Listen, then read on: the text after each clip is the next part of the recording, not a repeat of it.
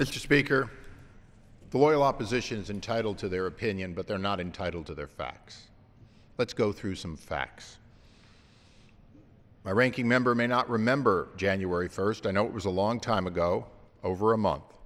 On January 1st, with the President's blessing and insistence, we raised the taxes on the highest income producers and on family businesses by 5% on their ordinary income and by 5% on their capital gains. Capital gains would be a 33% increase from 15 to 20%. These are not small increases. These were huge. I didn't vote for them. My opponent did. My ranking member did.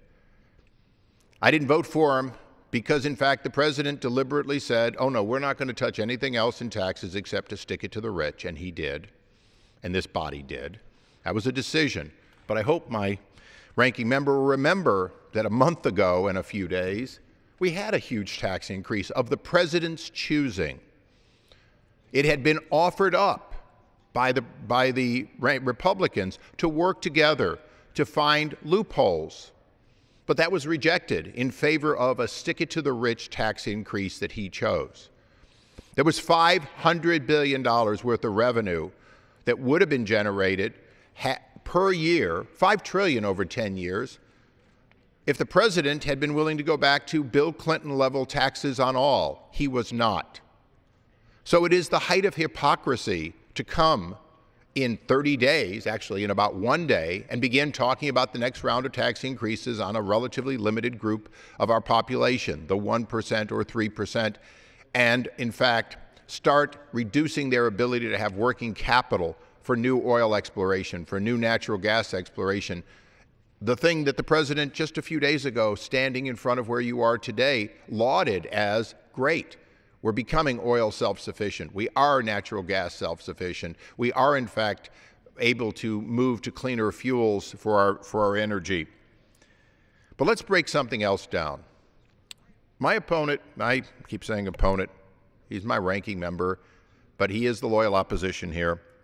He talks about $100 billion. I think we need to break it down. That's $100 billion over 10 years. It's not even $10 billion in the first year. His $100 billion of sacrifice, many of those sacrifices won't even occur because people aren't going to necessarily be here for all 10 years.